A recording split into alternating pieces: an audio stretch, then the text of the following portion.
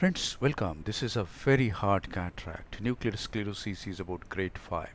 Let us observe this totally unedited surgery.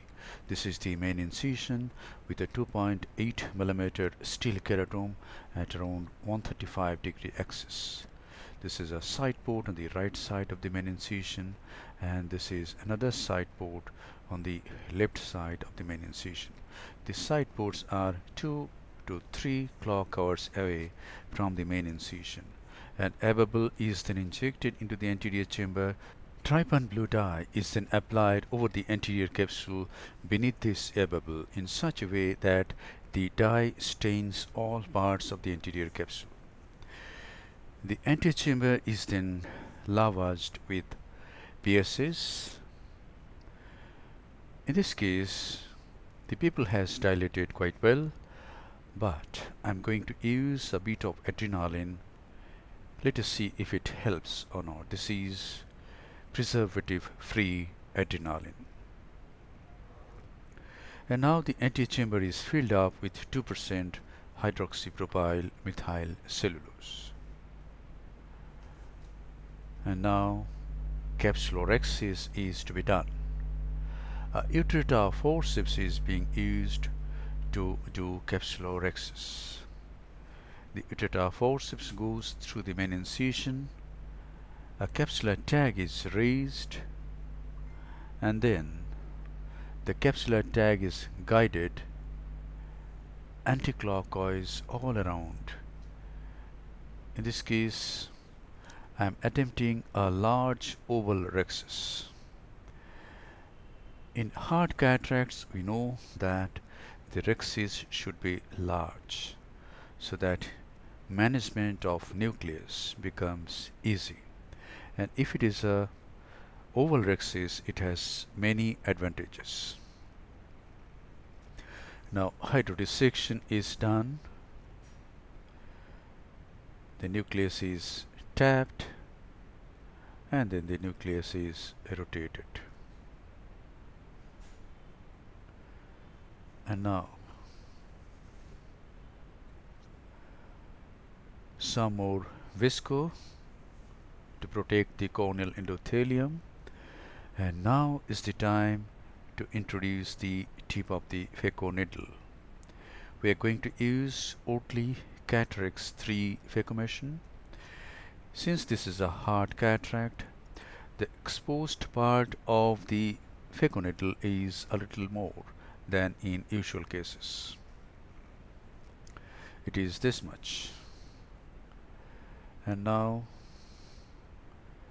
the phaco needle goes in. Some superficial cortical lens matter is removed to expose the hard nucleus so that visibility remains good during cracking of this nucleus into some pieces.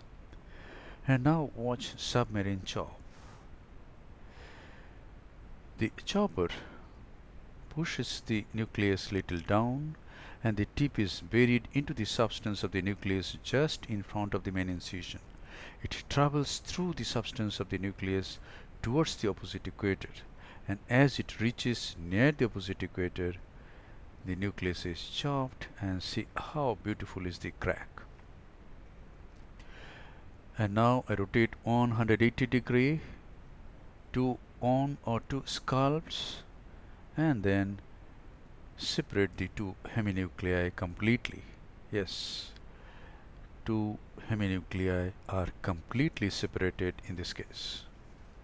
Each heminucleus is then subdivided into two large fragments in the same way, burying the tip into the substance of the heminucleus, going through it, and then using the chopper to separate the fragments. Now each nuclear fragment is tilted, and emulsification of these pieces are started from its apex. Whenever it is, and it is usually necessary, each large nuclear fragment is subdivided into smaller pieces during emulsification of this large piece.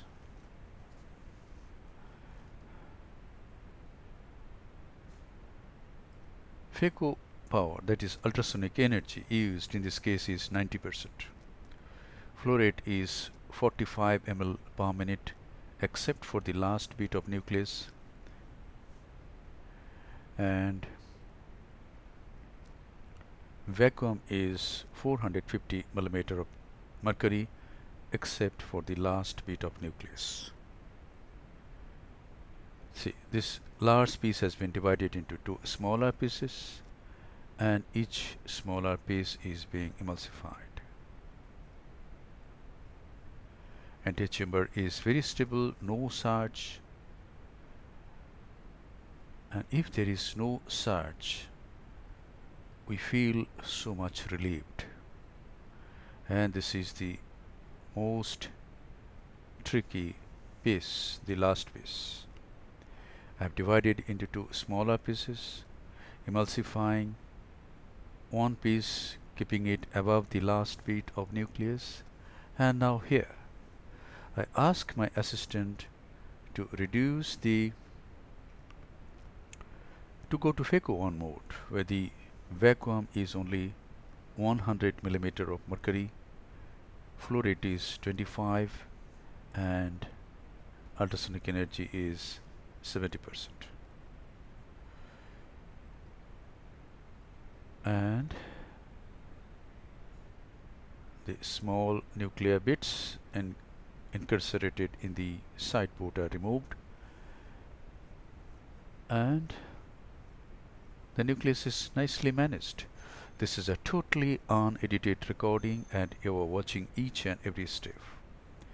And now watch removal of the cortex. When it is large oval rhexis, the sub-incisional cortex comes very easily, and we don't have to go through the side port to remove the cortex.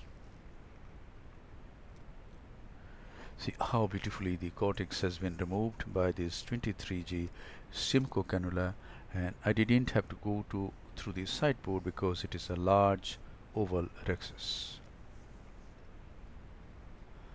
And now a hydrophilic acrylic single piece monofocal intraocular lens is being implanted, keeping the irrigation on. This is called hydroimplantation. We are not using any viscoelastic substance to maintain the anterior chamber. We are using the irrigating cannula to maintain the anterior chamber. And now we just have to close the side ports. This is a bit of moxifloxacin. Corneal stroma on either side of the side ports are hydrated, and these side ports get closed. And now we are going to conclude the case after these final lavage. At this time, any visco sticking to the corneal endothelium is flushed out using the aspirating port of the 23G Simcoe. Antechamber is formed in this way, and the case is concluded. Thank you very much for your attention. You have watched a complete surgery, unedited, and I believe you will get inspired to use this submarine chop technique in your surgeries for hard cataracts.